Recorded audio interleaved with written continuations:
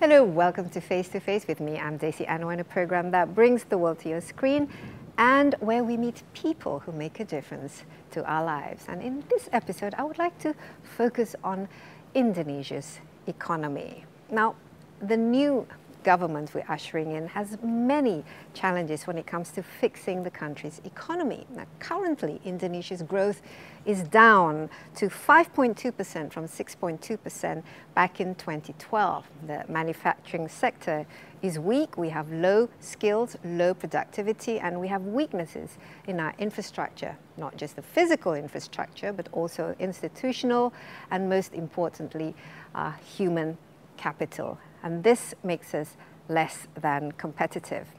Yes, we need to create growth, but at the same time, and equally important, is how to create healthy growth at the same time, reducing poverty in the country and making sure that there is general welfare for the people.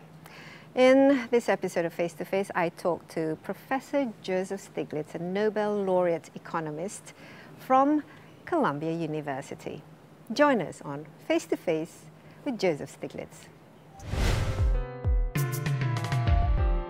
A recipient of the Nobel Memorial Prize in Economic Sciences in 2001, Joseph Stiglitz, a professor at Columbia University, USA, is no stranger to Indonesia and has followed the country's history and economy for a few decades now.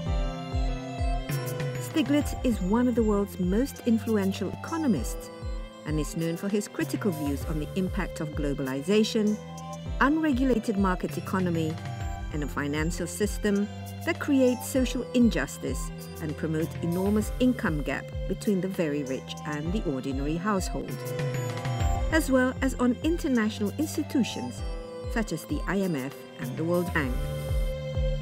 His latest book, The Price of Inequality, points to the dangers that huge income gap can pose to the economic and social stability of the country. As we now welcome a new government, I'm curious to know Stiglitz's opinions on the kind of growth the country needs in order to create a healthy, equitable, and sustainable wealth for the people.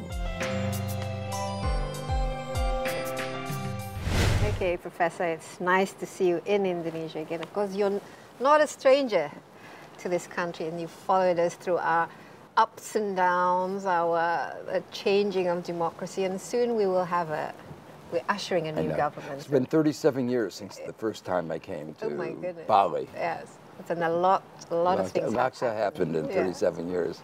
And not just, in terms of what it looks like, but politically, economically.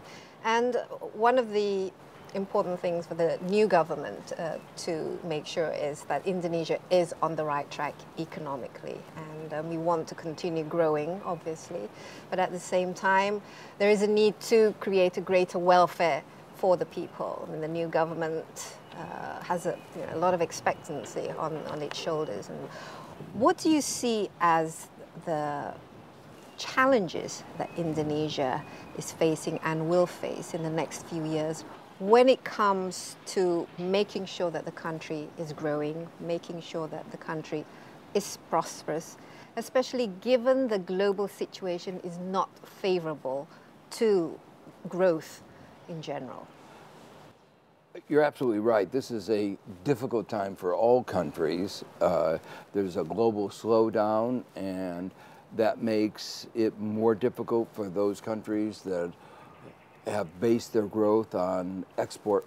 Global markets are not growing the way they were for a long time. Indonesia has benefited for the last decade from very high commodity prices. Part of the boom in China gets translated into the demand for commodities, and that leads to higher prices.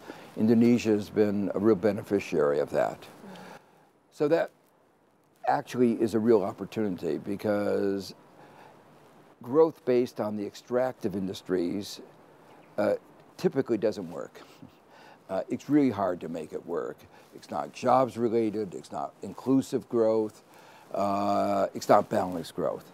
So it seems to me that the real opportunity now for Indonesia is to shift, to have a structural transformation, to in part reindustrialize, but realizing that the future is going to be more and more based on a more balanced economy with a stronger service sector.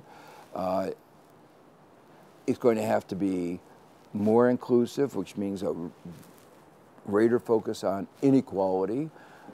Indonesia's done a good job of fighting poverty, but the gaps have still increased, and that affects the nature of the way society functions. And so I think there needs to be a more concerted effort to make sure that the prosperity that Indonesia achieves will be more widely shared.